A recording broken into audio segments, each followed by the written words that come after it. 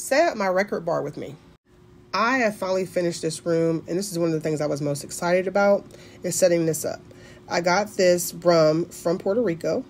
I'm going to fill this decanter with some Chopin vodka, which is my favorite. And I got this beautiful decanter from the thrift store, and it was filled with lentils. And I'm just going to store these tools in my shaker. And then these are just some random shot glasses, all from different places that we've traveled to. And of course, they are going on the bar. I thought I had a Puerto Rico one, but I don't know. I can't find it.